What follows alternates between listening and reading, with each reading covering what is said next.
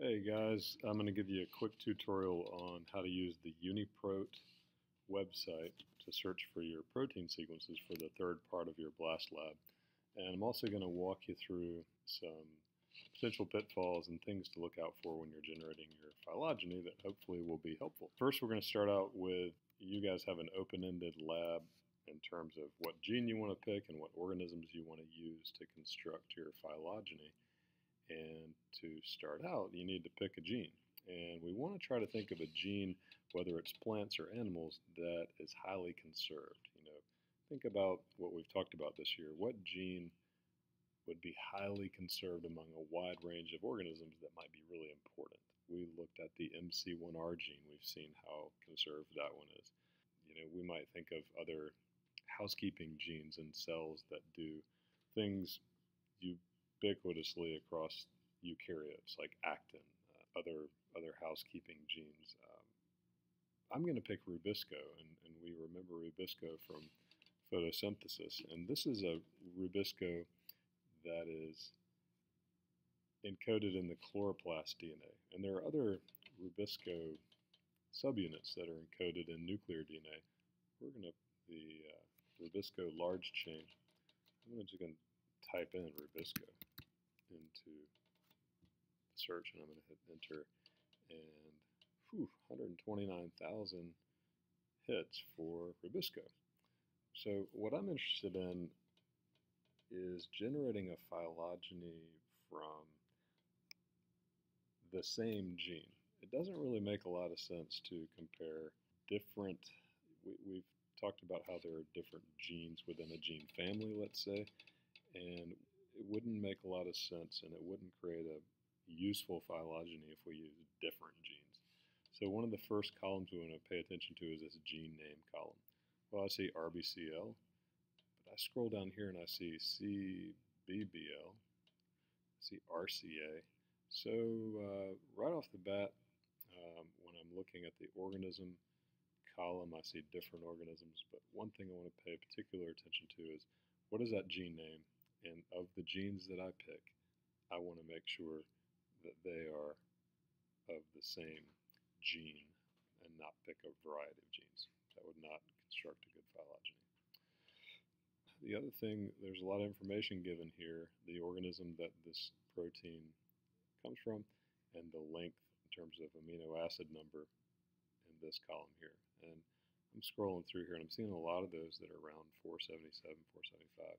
I'm going to pick the RBCL gene, and I'm going to show you guys how you get the sequence information that you need and how you're going to take that and use it to create your phylogeny.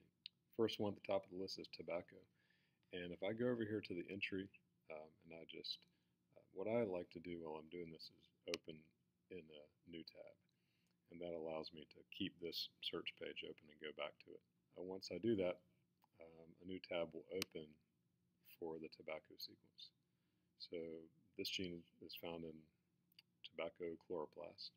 How do I get to the sequence? Well, I go to Format, and the format that we're going to be using is called the FASTA format. I'm going to click on FASTA, and this is the nucleotide sequence. There's our methionine all the way down to the end. And so I'm going to go ahead and recommend you guys set up a document, which I've done over here, of all the sequences that I'm interested in. The goal is to copy and paste those sequences, starting here and making sure you copy everything there and paste it to the document. I've done that here.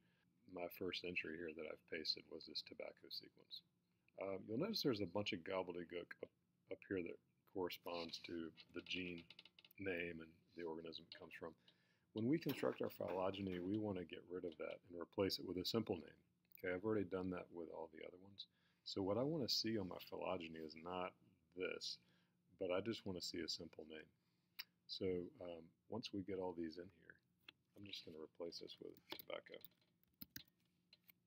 Okay. The gist of this is really paying attention to the gene name,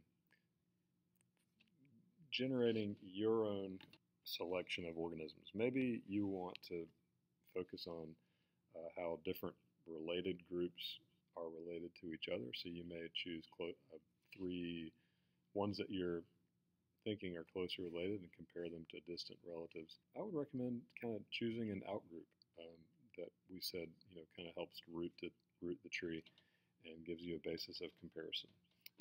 One organism that may be most dissimilar than all the other ones. And we'll talk about that in class as you're going through. But just on this first page, I see wheat, I see Arabidopsis, which is kind of in the mustard family. I see rice, I see a unicellular green alga called Chlamydomonas, clammy for short, spinach, garden pea. So what I've done is, in the interest of time, I've selected a range of these and I've pasted them into this document.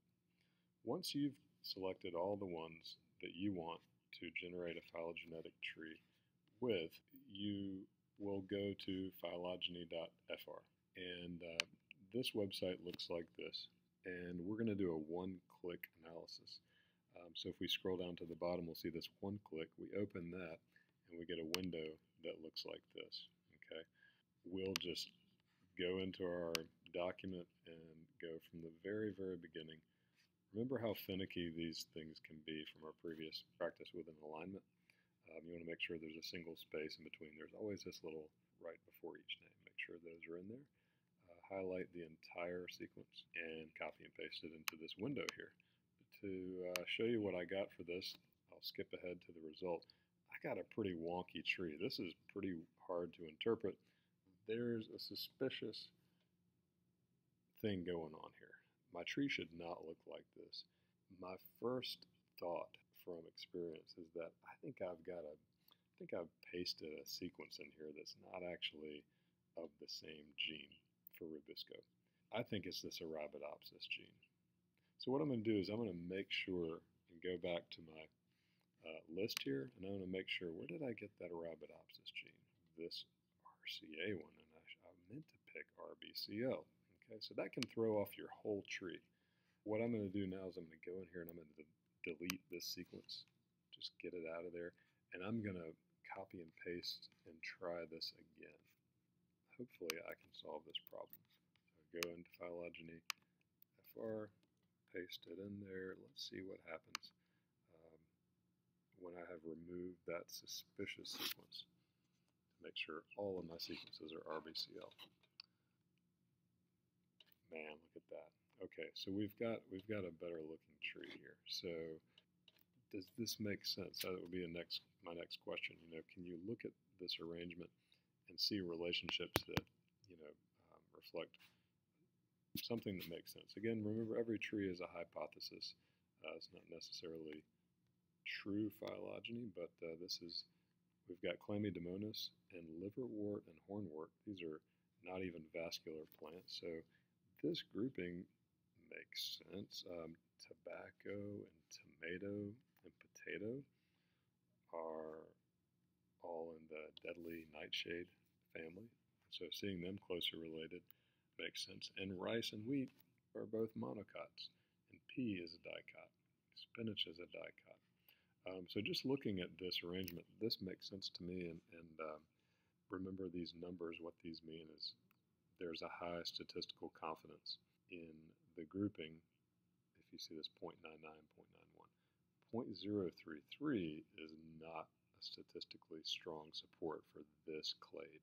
Okay, so everything attached here, there may be some errors here, and so that's something you would want to interpret lightly. There may be a different arrangement here that's better.